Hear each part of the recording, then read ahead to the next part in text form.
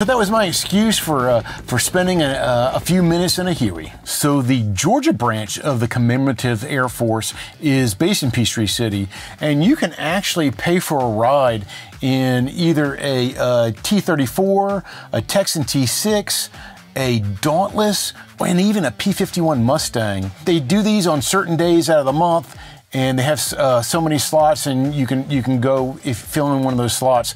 Now, the T-34 isn't terribly expensive. It's around $400, but when you work your way up to the Mustang, that's around $2,000 to go for a ride in that. Where I happen to live, when they do these rides, they take them basically over my neighborhood. So if I'm out working in the yard that Saturday, I get to have a nice little air show of my own.